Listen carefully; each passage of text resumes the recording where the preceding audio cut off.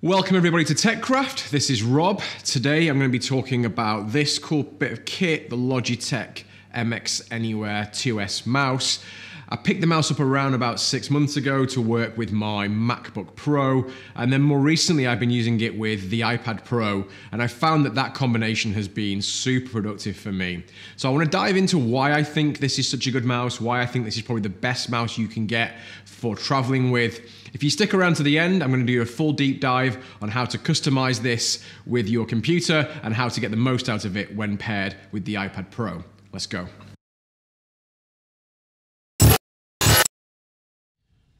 Okay, let's start with what matters the most for a travel mouse, and that is form factor. If we compare this, the MX Anywhere 2S mouse, to my desktop mouse, which is a Logitech 720, you can see that it's quite a bit smaller than the desktop mouse. Likewise, if we hold them both, you can see that the MX Anywhere is much smaller than my hand, whereas the M720 basically fills the whole hand. For my taste, the MX Anywhere is about as small as it could be. Any smaller, and I think it would be unusable for real work. If you have really large hands, you may even need to stick with something like the 720, a real desktop mouse, just because you might find it too uncomfortable to use the MX Anywhere for a long period of time. Now, that said, I have used the MX Anywhere for many months now, and I have been using it for 3 or 4 hours at a time, and it's not caused me any problems, but I don't have the biggest hands, so your mileage may vary, but I honestly think this is the best travel mouse form factor that I have seen.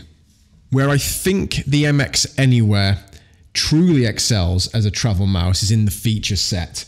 There are desktop mice that would actually struggle to match the feature set of this mouse, even with their larger form factor. So let's dive in and see what you actually get. So obviously you get the standard left and right mouse buttons. On the side here, you have a backwards and a forwards button, and when you're browsing the net, you can use the backwards and the forwards to kind of control your navigation through your history, which is obviously a very nice feature. Going back to the top here, you have the scroll wheel. This is a really cool scroll wheel, and it actually has 2 different scroll modes.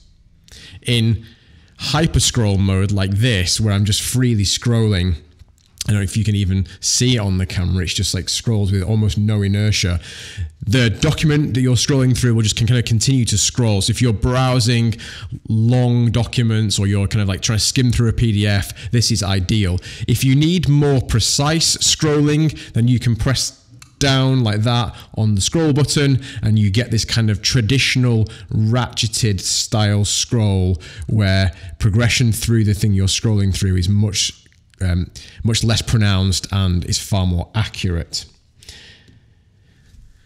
What I think is especially cool about this scroll wheel is that in addition to the kind of standard scroll forwards and backwards, it has a side to side press. So you can press side to side like that, and then depending on the application you're in, this will do different things. So in the browser, for example, it's kind of a horizontal scrolling motion, which is obviously very useful if you've got kind of weird and wonderful documents, or if you're zoomed in on a PDF in Chrome or in Safari, then this enables you to kind of move around in that view, which is really, really nice.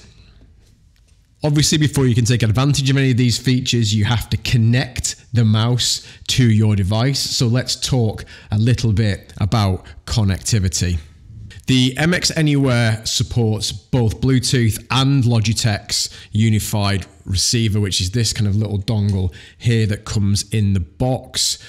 Honestly, these days, I really don't see a reason to be using the unified receiver. Maybe if you've got a single desktop computer, you have a Logitech keyboard and Logitech mouse, then the unified receiver, which will power both devices, is good. But if you're using a device traveling, especially if you're using this mouse with, say, a laptop and an iPad and maybe even a desktop as well, then Bluetooth is clearly the way to go. And I really believe this is where the MX Anywhere truly excels. Not only is the Bluetooth performance on this mouse outstanding, with the help of this little selector here, you can actually pair this device, you can pair this mouse with 3 devices at once. For me, this has been an absolute killer feature. I have this paired with my MacBook Pro and with my iPad Pro, and even with my desktop actually for when I'm doing testing. If I'm traveling with just one device, say I'm traveling with just my iPad, then I have the mouse set to whichever of these numbers is my iPad, and it just stays like that, and it's fine. If I then switch and travel with my MacBook Pro, I can just toggle selector and away I go. But when I'm traveling with both devices, which I often do, because sometimes I'll travel with my iPad for basic document creation, maybe for browsing the net and stuff, but I'll take my MacBook for video editing and coding work. I can easily toggle between which device the mouse is controlling just by pressing this button.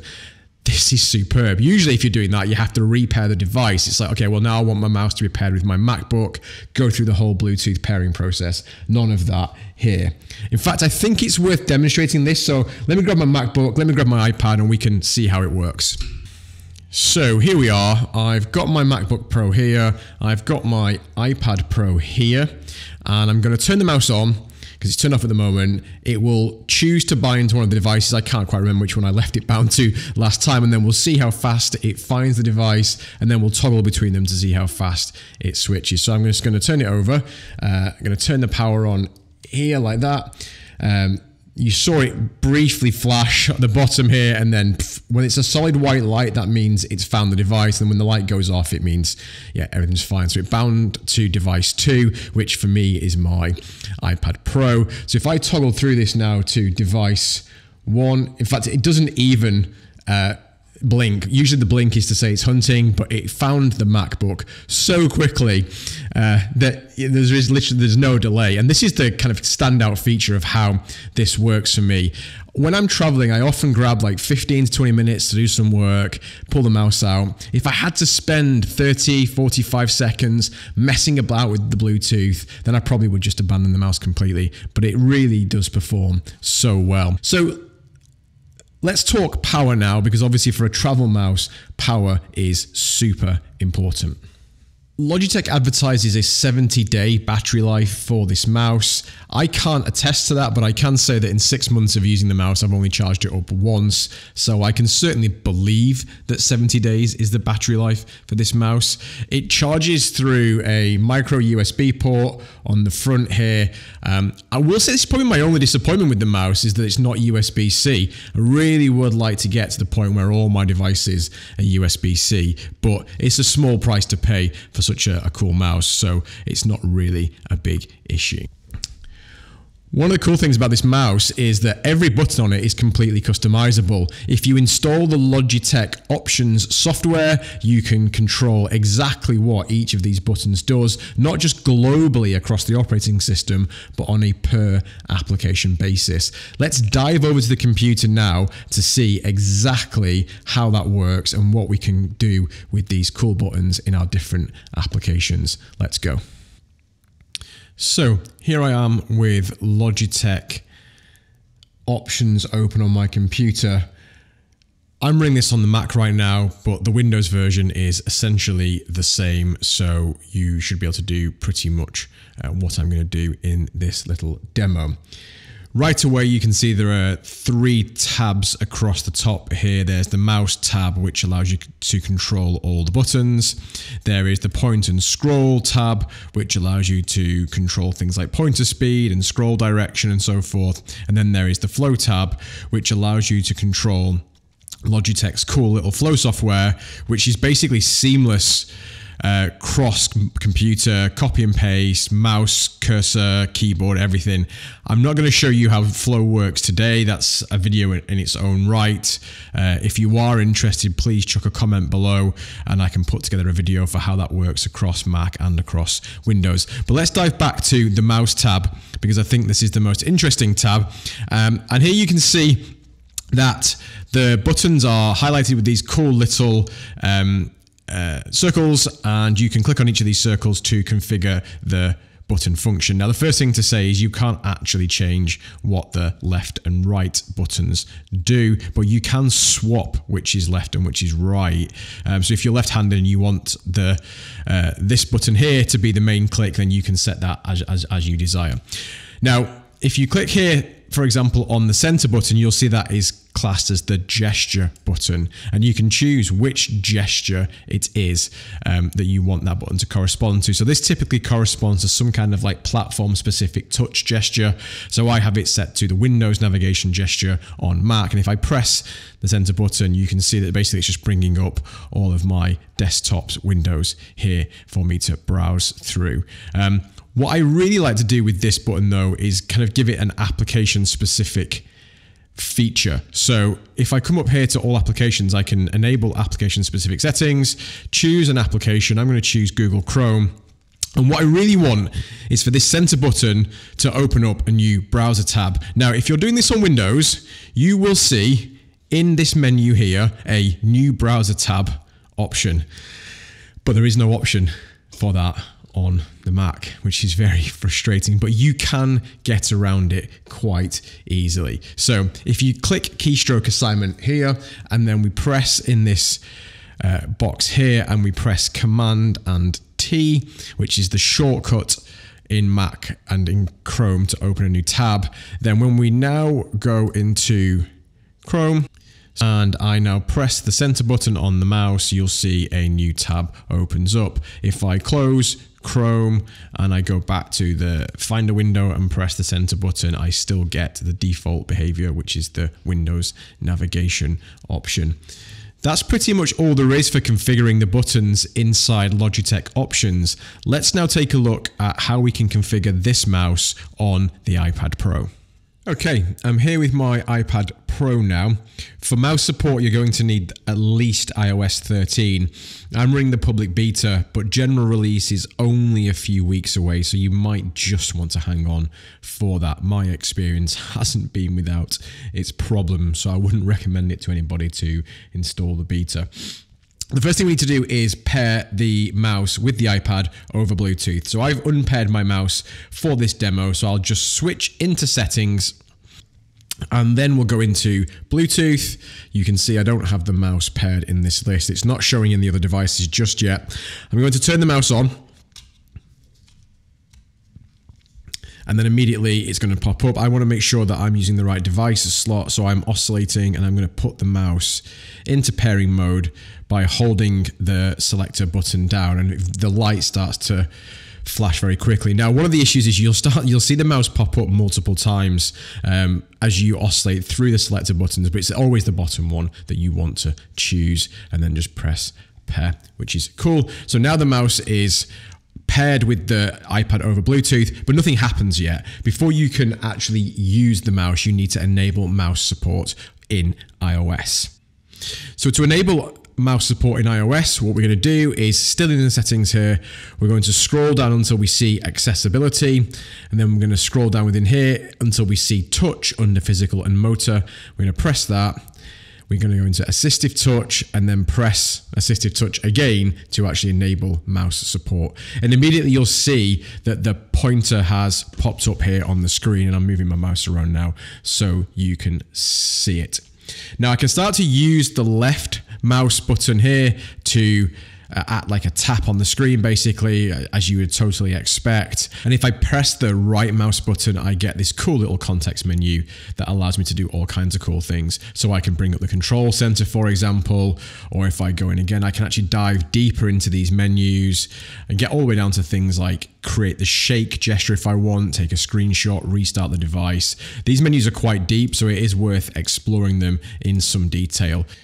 Now, To get the most out of the device, you might actually want to do some customization. I like to start by customizing what the pointer looks like. So I come down here to pointer style. This is still in the assistive touch part of the accessibility settings. I like to have the size basically as small as I can. I do like to tweak the color to be blue. It looks quite nice. Auto hide is your preference. I like to have it as 5 seconds. I'll just bring it down to 1 second for the purposes of the demonstration and just leave my mouse, and you'll see that the pointer disappears. I find that quite nice because I do a lot of typing work on the iPad. It's nice to have the pointer just disappear off screen and not distract me. Next, I like to customize the buttons. So if I come back out here, and this time I'm going to go into devices under pointer devices, and I'm going to click on MX Anywhere 2S. So by default, you've got button 1, which is the left button mapped to single tap, and you've got button 2, which is the right mouse button mapped to open menu, as we've already seen.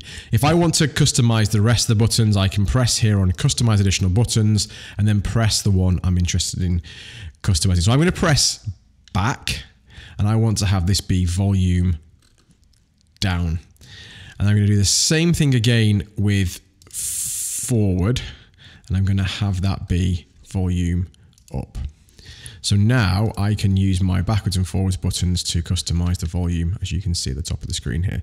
I like to finish this off by having the center button be home. I've had it set to that in the past, which is why it was a default, and it just kind of went straight back. But that's my setup now, so I can go straight back to home. I've got my menu, got my tap, I've got my volume up and down. Now the final bit of configuration I like to do is to customize the context menu that comes up when you press the right mouse button. So if I go all the way back to the top of the assistive touch settings and to the top of the screen, you can see here it says customize top level menu.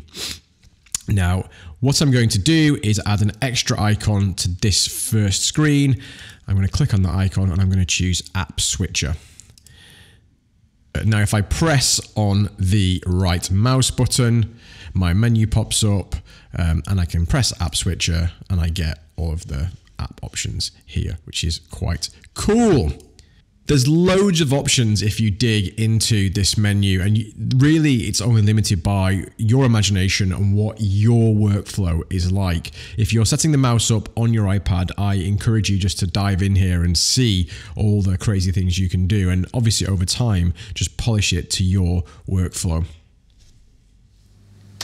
Okay, that's about it for this review. I hope you found it useful. If you did, please hit like, please hit subscribe. I will be posting many more videos, gear reviews, plenty of pro tips for Mac, Windows, and for iPad users. So make sure you don't miss out and hit subscribe. Other than that, I'll see you next time. Thanks for watching.